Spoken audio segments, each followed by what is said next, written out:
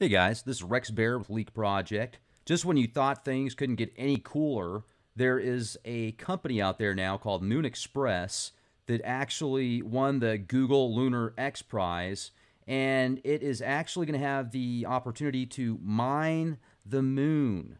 Literally, it's going to be mining the moon. Not only does it have approval from the government, but it's also being heavily funded. And this is going to be quite interesting because it reminds me of the titanium alloy type rocks that were brought back from the Apollo 16 mission. And the Apollo 16 mission had these rocks that here is an image of a thin layer of one of the rocks that was brought back close up. This is a zoomed in image. And there's some speculation that this is actually a neuron, like a fossilized neuron of some type. So that is very interesting because if that's the case, I'm just going to give you guys an idea right here. See, this is something if you want to look at what the architecture of the neuron actually looks like, you can see that it looks very similar to that. And this is from a titanium alloy rock that if you read the description of it, let me share this with you right here. So these are highly, to give you an example, the amount of titanium that's actually in these rocks is about 10 times the amount than what's found in some of the most heavy deposits of titanium here on our planet. So that's incredible. Now, if you zoom out here, let me go back here for a second. These are the ones that I think are even more incredible because if you read the description, glass covered, round object. Let's zoom in on this. You can see it's titanium, Ti, it's the titanium. You can see it's very smooth surface. But then what gets even stranger is when you zoom in and you look at it under a microscope. I mean, look at that. Doesn't that look like some type of neuron to you, like a brain neuron or some type of fossilized neuron? I mean, it does to me, and there's a lot of other people that think it does also. Now, I could be wrong. I mean, this could just be woo-woo hour here. I could definitely be looking into this too much, but that's why we do these podcasts, to bring up thought-inspiring ideas and possibilities. And if that's the case, I mean, what is it from? What is it actually fossilized from? Is this like a strange type of genetically modified exterior to protect certain areas of the moon? I mean, there's speculation that the moon is already inhabited and it's got a base in there, that it's hollow. If you've seen the satellite imagery where they actually did some audio record, I shouldn't say satellite imagery, but there was a satellite that recorded some audio when we landed out there, and the moon rung like a bell. It has a very weird orbit to it. If you look at the craters, which, by the way, I was looking at the craters last night with the telescope, and it's amazing how close up the moon looks when you have a decent scope and there's not chemtrail clouds or just regular clouds. Nice night. It was gorgeous. It was, you could see the textures, and there was a couple areas that I was looking at on the moon where in these craters, right in the center of the crater, you would see something that pops up. It looks like there's a structure. There's a couple areas that look like some type of structure in the center of these craters. But what I was saying a second ago about the craters is you'll notice different widths, and some crater sites, some blast sites are larger than others, but the depth is all about the same. None are deeper than the others. There is also some satellite infrared of these giant mascons on the back of the moon, which are like these gravitational type thrusters almost. So just a lot of strange anomalies with the moon.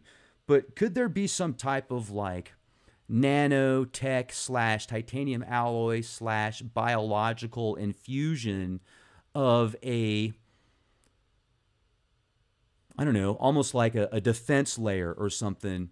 Or do you think it's just all natural? Or maybe it's picking up on biological stuff from planet Earth due to the gravitation or something, and it's sucking it into it's sucking it into the moon, essentially into these rocks, and then it's infusing because of the temperature and whatever else, or some other possibilities.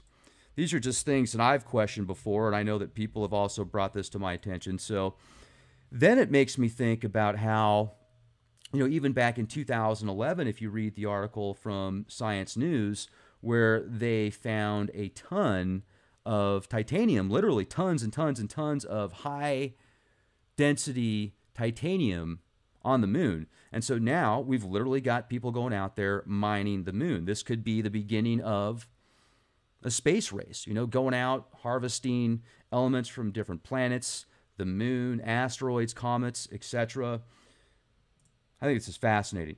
So here is a map of the actual rover, the Chinese rover that went to the moon, and there's a great article, spaceflight101.com, if you want to read this, and it just talks about how they found these enormous concentrations of titanium, high titanium, formed anywhere from 3 to 1 billion years ago.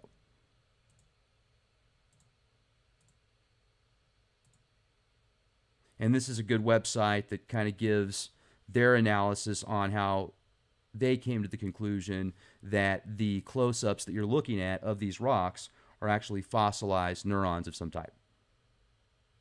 So let's take this a step further.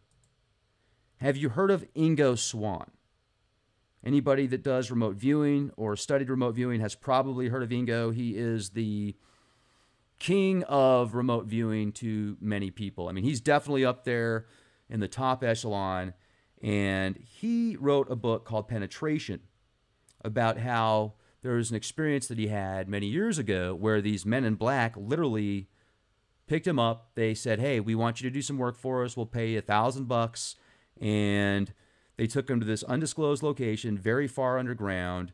He couldn't figure out because there are these two twins essentially that took him there, very muscular physique, military type, not a lot of emotion, and he thought they were some type of men in black or clones or something like that, but they essentially had him do multiple remote viewing sessions, and then when he found out what he was remote viewing, they had him go back and do some more sessions, and he just couldn't believe what he was seeing because he was literally seeing naked humans on the moon in a green mist with like these green lights, and the way that it was set up was almost like a football stadium, he describes it. But he said they looked exactly like we do. He said that they were all males, and they seemed to be digging into a hillside, so he thinks they were doing some type of mining, but they were totally naked. And if that's true, if there's any truth to this, then I would speculate there's some type of clones or something. But once again, this is all woo-woo conspiracy mixed with science and the fact that these rocks they brought back really are titanium, and that's why they are sending and putting billions and billions and billions of dollars in rockets and research into going back to the moon for mining. And it's not just the U.S., it's China, it's other countries like India. They're putting a lot of money out there as well. So this is definitely a group effort. So anyway, the book Penetration, you can actually read an e-copy of it. I think it might be on Courtney Brown's website or Farsight Institute. But Ingo Swann was certainly incredible. So anyway, what in the heck is the moon? Are we actually going out there to find something that's going to be far above and beyond just typical titanium? I don't know. I mean, just something interesting. I thought I'd bring this to your attention and get your take on it. What do you think these space rocks are? What's your take on the fossilized neurons, or is there a way that you can describe that naturally? I'm not the expert. So let me know. I'd love your opinions. Guestbookings at leakproject.com. Also, leakproject.com has some exclusive content. And make sure to subscribe to our YouTube channel, youtube.com/clandestine Time Lord. Be the change you want to see and question everything.